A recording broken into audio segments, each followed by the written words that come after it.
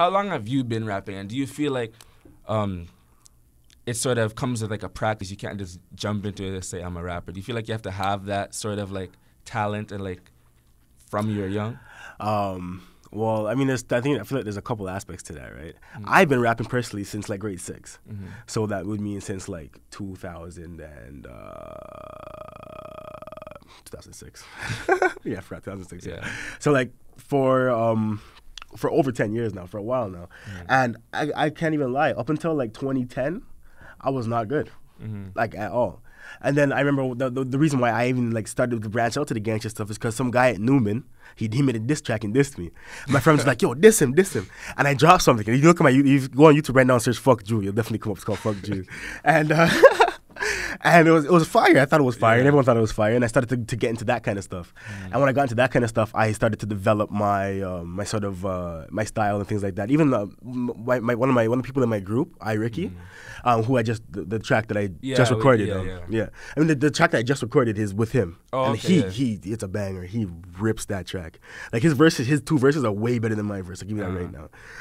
Even with him, I wanted him to get into rap. I'm telling this guy to start rapping since grade 11, grade 10, like on him, because we both listen to rap. We both have an ear for it, and we understand what's good and what's not, like in terms of actual ability. So I thought if he really wanted to get into it with some practice, he'd be good, and he is. So I feel like if you really get into hip hop and actually work at it, you can be good. Now the second aspect to that is what is good, because a lot of people have a different idea on that. For me, you need lyrical ability. That's yeah. Me too. But a lot of people, I mean, if your track sounds fire, then it's fire, you know. Some people just go with like, oh, it's kind of catchy. Yeah, it has that like, sort of sing. Did you hear like for example, LeVar was it LeVar Ball, Lonzo Ball, whichever Ball, one? Yeah, who said Migos is better than Nas, or Future's better than Nas, or whatever? I wouldn't go there honestly, because Migos, I'm not an expert on this, but when I listen to Migos, it's sort of like, hey, like it's fire, but it's like, bumper, banger, you know? Nas, it's like he's smart. He has lyrics. There is the difference. Yeah.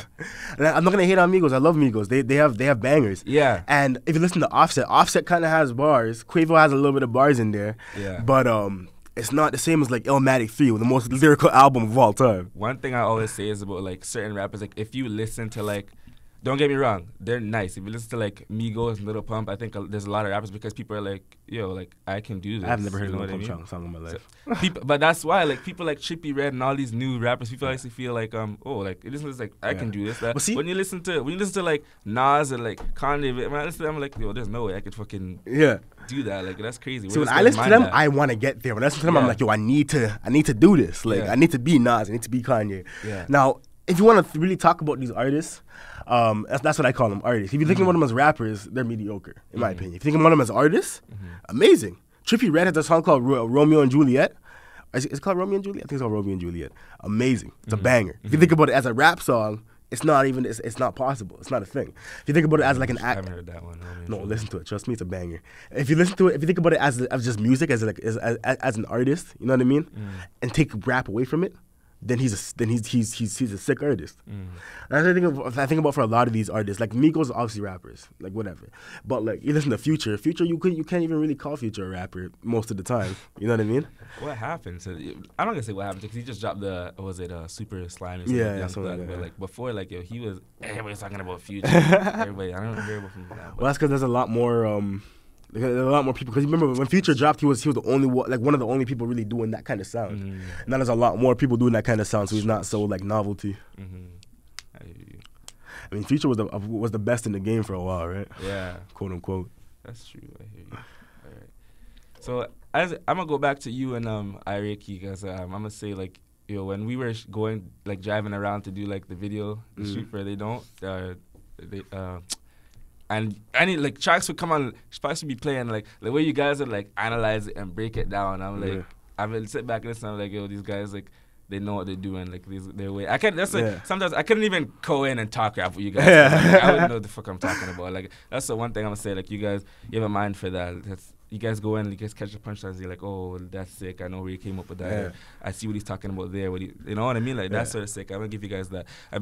Back to like when I was asking you the other question about my like friends being rappers now. I was like, I didn't see that in them. Like when I have conversations with them, like certain shit they would say, I'd be like, what? Or like, you know, when certain people would be in English class and they couldn't read. Yeah. It's like, now they're rappers. I'm like, what? That's so crazy. You know, like, what the hell? But see, if you can formulate the thoughts in your head, like you can be slow as you want on paper, right? But if you can formulate your thoughts in your head and put it on paper and put it down in your way, like, even if you can't write it down per se, if you can formulate it in your head and get it down so you can read it and get it down so you can get it out, and you can make it yours. That's the thing about rap, is making your track sound like you. First of all, you know what I mean? Getting your own distinct sound, and beyond that is getting your style. Like, beyond your sound is your style, like your flow, the way you put your lyrics together.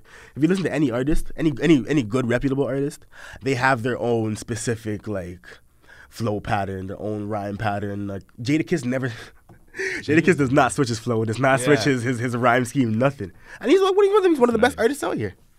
You see what I mean? Like, versatility is important, but like certain artists have that. Like even Styles P don't really switch up his flow either. Like, you know, he's kind of the same. I don't know. It's all about how you package yourself at the end of the day, right? Yeah. How do you feel about Eminem and the whole cipher Donald Trump thing? I thought that was a joke. Yeah? Joke. Eminem's one of my... I put him in my top 10 all time. I'll give him that, right? But my problem with the cipher is, one, if he was just talking about Donald Trump, whatever, but he wants to get all in the black people issues, throwing up the black power fist and shit. Like, nah, bro, get out of here, bro.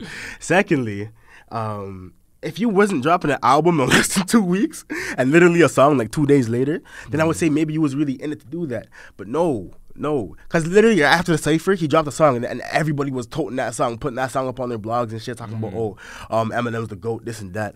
Like, it was clearly a publicity stunt. He's invited to the cookout. Yeah, that narrative upsets me, bro. Yeah? Y'all some real like... I never said that. I don't like... He's invited to the cookout, but it's like I don't he got the nigga card, he got the black card, blah, blah, blah. Bro, I'll say this, and I'll probably catch a lot of heat for it, but I'm a separatist. Yeah? Yeah. I'm a separatist 100%. I believe Pan-Africanism is the only way. Now that's not to say like I'm not gonna say completely like you gotta deal with white people, right? You gotta have white friends, you gotta have all these things, but at the end of the day, my daughter's never ever gonna marry a white man or woman. I'll give you that right now. When I own my black-owned business, I will hire all black people. Yeah. You know what I mean? Like I am all for taking, like, if you look at any other community, the Jewish community, the black, not the black community, the Asian community. If you go down to North York right now, the stores have Mandarin writing on them. Yeah. Like even there's Chinese owned banks. If you go down to my hood right now, you know what you see? Michelle Lee's that's owned by Koreans or whatever the hell. You see convenience stores that own. You know what I mean? We don't really. There's 97% of businesses are not black owned. Yeah. Like, and that's because we have this mentality of inclusiveness. We're the only community that does not practice a certain form of racism. You know what I mean? We're the only community that says, "Oh yeah, marry who you want." Oh yeah, come into our neighborhood, put up your stories. You know what I mean? Every other community has a certain amount of borders around them, and that's what they can build. Yep. And even like when I went to Jamaica, this is going on a long time now. Chinese own Jamaica.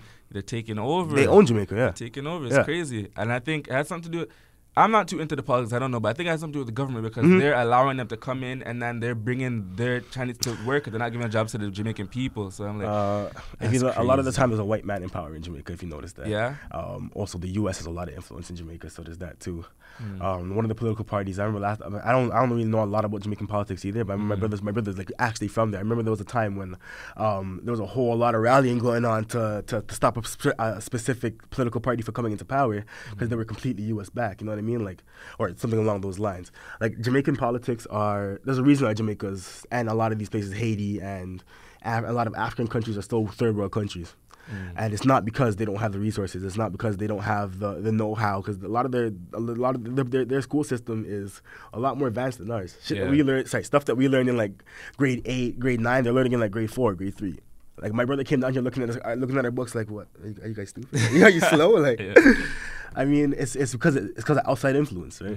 Which is another reason why I say I'm a separatist because if you really look at history. And I like to learn from history because that's what they do and that's where they win. When you invite the enemy into your barracks, then you invite collapse from the inside. Like Muhammad Ali had a beautiful reference. If 10,000 rattlesnakes were coming through that door right now, right? Yeah. And only 1,000, and I knew 1,000 of them did not want to hurt me. 1,000 of them wanted to be my friend. Mm-hmm. Am I supposed to open that door and let the other 9,000 through too because I'm not sure which ones are which? Yeah. Or should I just shut the door on all 10,000 of them and keep my ass safe, right? Yeah. Like that's the thing. Damn. And even like I don't know, someone was telling me the natural disasters that are like hitting Haiti and stuff, talking about they're man-made so that they can buy the resources from the states and stuff. I'm like, that's crazy how like the level they would go to keep. I don't know if this is true, but the level that it sounds like something that would be true though. You understand? Yeah. The level that they'll go to keep black people down, like. Now I don't want to sound crazy, but whenever we talk about conspiracy theories, it sounds crazy. Yeah. But HAARP, HAARP, definitely has technology that can create weather. Mm. And creating weather is not as hard as you think it is. It's cloud seeding. Though there's two ways to do it. You can either seed the atmosphere with particles that reflect sunlight, right, or particles that increase sunlight. That's one of the ways. Now, if you're increasing if you're spraying the atmosphere with chemicals that direct the sunlight down, you're literally scorching the earth. You're stopping rainfall to drought. If you're reflecting sunlight, you're either A, causing snow or hail, or B, causing rain, right? Now there's other ways too where you can flood the atmosphere with moisture, right? Yeah. You can. There's a lot of different creating weather. It sounds like some crazy sci-fi thing. Yeah. But it's just science. It's just physics and the right chemicals or the right process. I watched a video of this NASA launch. Like this guy was by a launch. They launched a rocket into space, and the exhaust from the rocket created clouds. Those clouds traveled a couple miles down and then started to rain. You see what I mean? Yeah. So I don't know. This just sounds crazy to me because even though you're saying like it's not as hard, it's just.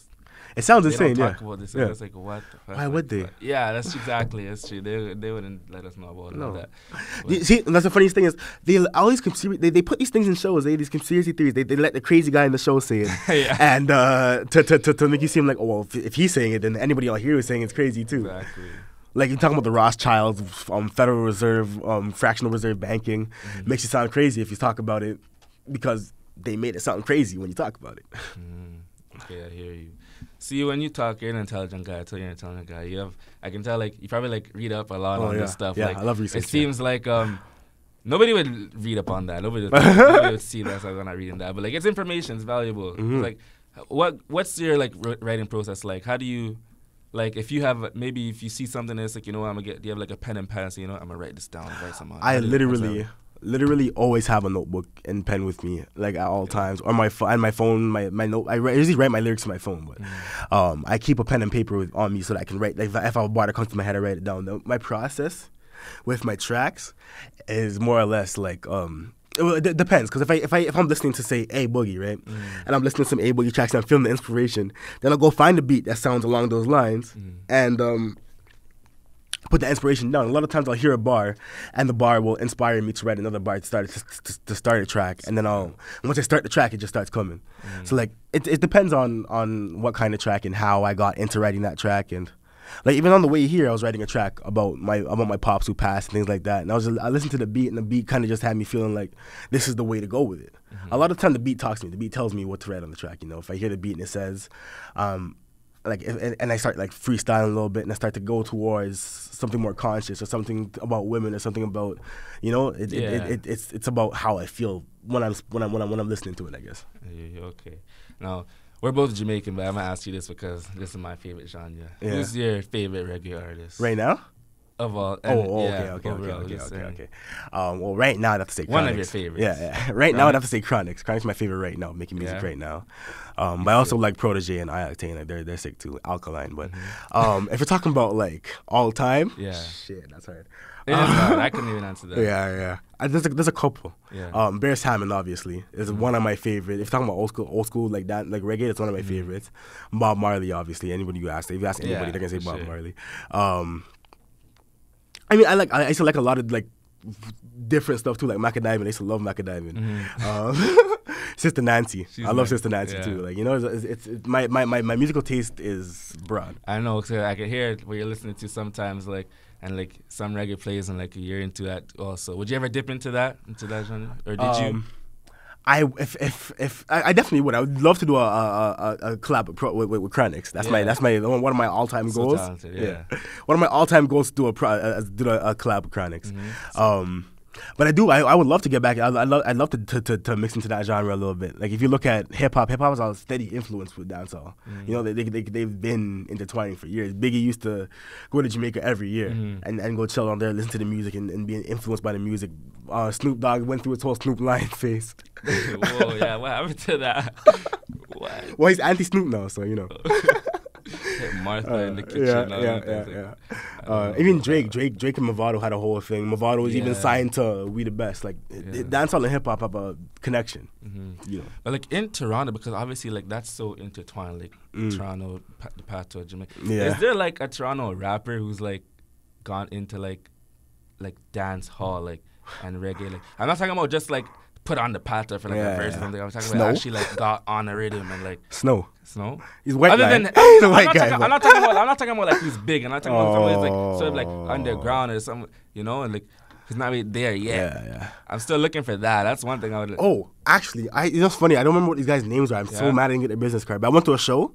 I did a show. Me and Ricky. Yeah. We did a show, and there was this group there, and I swear they're from Toronto. Like they when they talk, they sound like they're from Toronto, but when they go up and they perform, they're doing dancehall in Pierre Patois, and it sounds good too. Yeah. And I know they have a couple. There's another artist that went up there and did the same thing, and I swear they're both from Toronto, like born and raised. So I don't know. And even Tory Lanez does a decent amount of his tracks in Patois. And he shouldn't, but that's what I'm trying to look for though. I'm not talking about someone who's like in this like Tory Lanez jig. Yeah. I'm not saying it hasn't been done. I'm looking for it because I'm still, like I said, like I'm still trying to put myself onto Toronto rap scene, and music scene, and all that stuff. So, all right, so we're about to wrap it up. So one thing I wanna ask is like, what's your take on the whole scene in general? Do you feel like something's missing or something has to improve? You talking about hip hop? Yeah. I feel like there's not enough actual help to break artists out. Like I a lot of the time when artists break, it's because they sign a deal. You know what I mean? And that's, to me, that's hell. That's ruining your career right there. You sign a deal, yes, I'm gonna put money in your pocket, but you can't say what you want to say now. You can't do what you want to do, right? In a sense. Yeah. So I feel like artists need a little more. Like even in terms of development, they need more backing. That's what I want to do when I get on. Cause I definitely plan on getting on. When I get on, I'm gonna come to Toronto. When I want to come to Toronto and build like a system for young rappers, you know, and not just young rappers, young artists, and obviously again strictly like black owned, black. I'm all for that. I want to have a system where they can come in. This is one of the plans I had was building a studio. I'm gonna give the whole idea away. Just a way for artists to come through and to you know, display their talents and to, you know, have a chance to hear them and to see what's really happening, you know, and to give them pointers, and not pointers on their music per se. Like, you know, what you make is what you make. I mean, pointers on like what to do with it after you make it, you know, how to get it seen without actually signing a deal, the ways to contact distributors, things like that, like ways to build a following independently. And there's not enough for that. To be a rapper these days, it's like you have to sign a deal. That's what everyone's thinking. Like, I'm working until I get my first deal. Like, that's all I want. And for me and a lot of people I know, like me and my artists in my group, we're not working for a deal. We're working to build something. We're working to build a label where we can sign artists. You know what I mean? What's your group? Your group name? Honor Roll. Honor Roll? Okay, that's a group name. Okay. All right, so you know what? Let's just wrap it up because we've been going on for a while. Yeah. So, but let the people know, like, I don't know. Let them know the social media, the random of the projects you've been working on. Okay. If you want to follow me on my Instagram at 6ixixix. You can follow me on my my Facebook page at Honor Roll MGMT. You can follow my other Instagram, the Black Power Unit. And like I said, my YouTube is Honor Roll. You can find all my music there, all my new projects, and like I said, I have a couple new projects coming out. The Revelation, the Transition of a G, which is, I'm not sure. I don't really have dates yet because I'm still working on the project and all that. But Transition of a G and Revelations chapter 6 verse 66. Look out for those. All right, there you have it. You heard it. Influence, thank you for coming by and chatting with me. I really appreciate that. No problem, brother. It's been a good talk. All right, we're going to end it there. Thank you for all the people listening and, you know, keep up with Influence in his music. Definitely support Toronto rap. All right? Done. They don't want to see us go, eh? They don't want to see us go, They don't want to see us